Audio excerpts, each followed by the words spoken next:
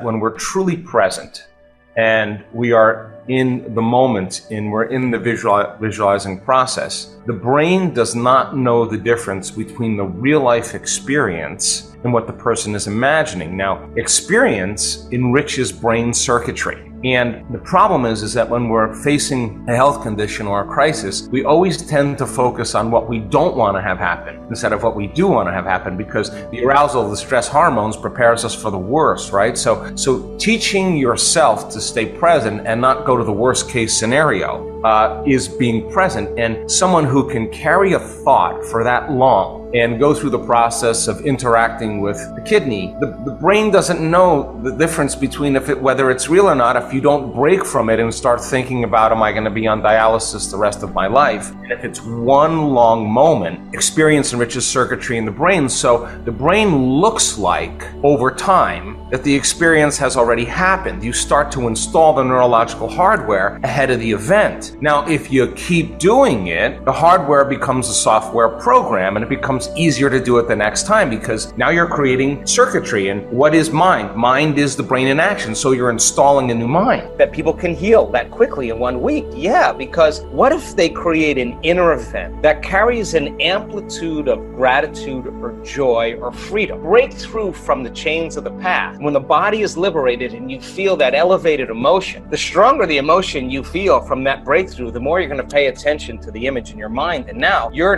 beginning to brand new circuitry in the brain, and your body's being conditioned into a new future. And the stronger the emotion you feel, the more you pay attention to the picture, the more you're conditioning the body over time to the future instead of the past. So now you keep knocking on that genetic door emotionally, then that emotion ultimately signals a new gene that upregulates that gene to produce better proteins, and the person then all of a sudden starts healing. And we have research to show that people can do that in 4 days. Signal genes to reduce cancer cells. Wow. To signal stem cells to suppress, to go to active tissues and repair them and regenerate them and suppress inflammation. That we have research to show that you could change the number of brain cells you have just by doing this properly. Well, you come with a lot of genes, and they're just a library of potentials. They're just a storehouse of information, of possibilities. So then you got to get the right signal, the right lock into the key that begins to select and instruct genes that cause genes to make different proteins. And you can regulate so many different genes, the same genes, you can regulate them differently. So when they upregulate, they start producing really healthy and robust proteins. And that's enzymes, that's tissue, that's structure, that's function, that's hormones. It's immunoglobulins. When they downregulate because of some alarm, when there's not a lot of energy for long-term building projects, well, then you keep doing that, then the body starts producing cheaper proteins. It's a different signal. It's not a time for growth. So if you had experience of trauma, say, for example, and it's created the feeling of fear, and your fear is that it could happen again. And you don't know this, but every time you think about that future, that possible worst case scenario, and you feel the emotion, you're conditioning your body to become the mind subconsciously of anxiety. So now, all you need now is some cue in your outer environment that says it's unsafe, that there's damage there, that you're a victim, something's bigger than you that could have an effect on you. Well, now that feeling of fear is going to cause you to think thoughts equal to it.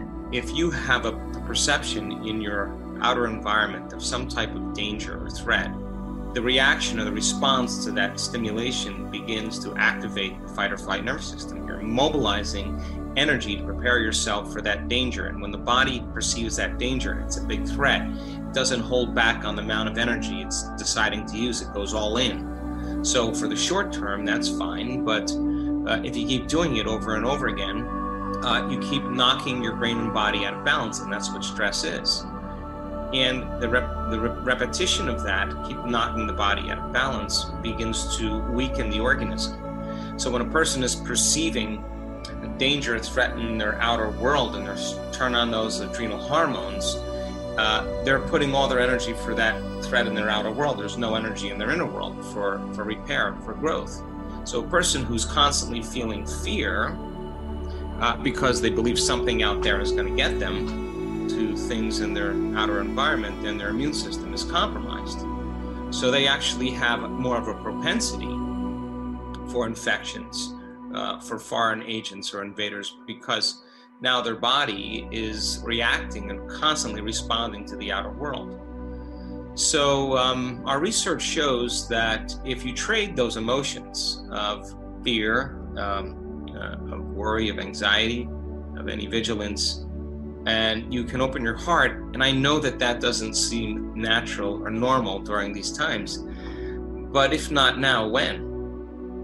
And if you can begin to feel gratitude and appreciation and settle your body into the present moment, 4 days of feeling an elevated emotion would actually strengthen your immune system by about 50%. We've done the research to show that once energy makes it into your heart, the body begins to, it's so objective that it doesn't know the difference between the emotion you're feeling by thought alone and some emotion you would feel from some reaction in your environment. Your body in that state is beginning to believe it's safe enough to relax into the present moment. And so when that occurs, the immune system begins to upregulate and it begins to make these antibodies. And those antibodies are the body's natural defense against bacteria and viruses. They're those shields that protect the body from foreign invaders. And 4 days of doing that, imagine if you practice doing that every single day. I think by working with your body and elevating your emotional state, you could literally become more resistant or more in a state of order, independent of your outer environment. We do a lot of studies on brain coherence and heart coherence. And let's talk about what it's not, okay? I mean, so when there's an emergency or when we're aroused by some threat or some condition in our life, or we can't predict an outcome, we can't control an outcome, we have the perception that something in our world could possibly get worse, we switch on that primitive nervous system, right? That fight or flight nervous system, and now the game is fight, run, or hide. The problem is with human beings, when we're at it, we feel like a loss of control. Our brain all of a sudden tries to control everything in our life. So every person, every object, everything, every place, every experience that you've ever had is mapped in your neocortex. So the arousal of the stress hormones drives the brain into a very high brainwave state called high beta. But then as you shift your attention from one meeting to another text to another person, to another thing, to another place you have to go, every one of those different elements has a neurological network in the brain. So like a lightning storm in the clouds, the brain starts firing out of order. It starts firing incoherently. And when the brain is incoherent, we're incoherent. And so think about when you're stressed. The most common thing that people do is they over-focus. They narrow their focus on whatever it is that's driving them to pay attention to it.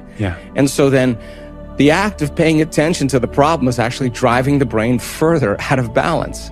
And we've studied this. When you analyze that problem, that circumstance, that condition within the emotion that you are feeling and derived by the hormones of stress, you'll make your brain worse 100% of the time, because the analysis, the over-analysis is driving it further into a higher thinking, higher beta brainwave state.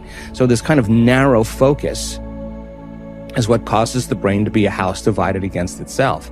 So we thought, well, why don't we do the opposite? Why, instead of narrowing our focus on the cause, something physical, something material, because the hormones of stress actually heighten the senses and cause us to become materialists. So matter is the issue when there's survival. It's whatever's around the corner. It's whatever's going to happen.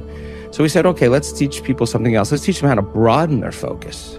And as they broaden their focus and take their attention off of everything material and everything known and focus on space, focus on nothing, the act of doing that actually starts slowing down the analytical mind. You can't analyze when you're sensing.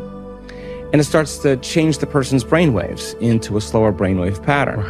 And so now as you start slowing your brainwaves from that high beta, you start slowing down, you're shifting gears, you go into a mid-range beta, then you go into a low-level beta, and then all of a sudden you get into alpha. Now alpha, when you're in alpha, the voice in your head, the critic in your mind goes away.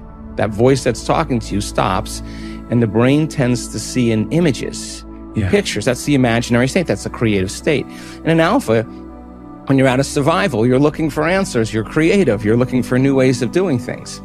So When they broaden their focus, not only do they move into alpha, but all of a sudden we start seeing those different compartments of the brain that were once subdivided. Yeah. All of a sudden starting to unify. Different communities of neurons that were fragmented start to synchronize. You sit down and you say, okay, I don't want to be unhappy. I don't want to be angry. I don't want to talk trash about people. I don't want to complain. I want to blame. I don't want to make excuses. I don't want to feel lack. I don't want to have an attitude that's telling me I can, it's too hard. That's the old identity, right?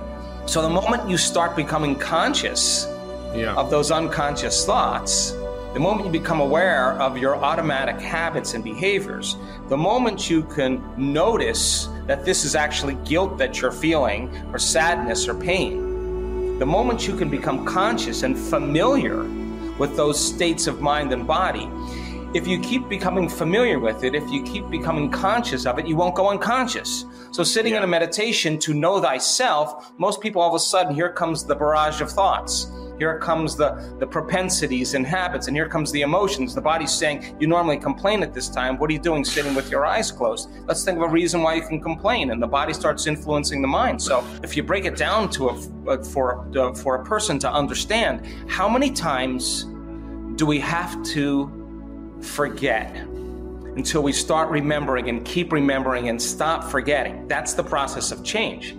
So then you put a person in a meditation and they hear that voice, they hear that chatter, they want to get up and go to the bathroom, they want to check their cell phone, they want to feel angry. And instead of getting up and saying, I can't meditate, see, they're coming to the end of the known. So they want to go back to what's known, right? If you teach the person what to do and you show them that on the other side of that is freedom, on the other side of that is joy, you got to become so conscious, and it takes a lot of awareness. It takes a lot of energy to sit with yourself long enough to disentangle from those programs. Now, we now know that it's a formula, that if you follow a formula, you will actually start pruning circuitry.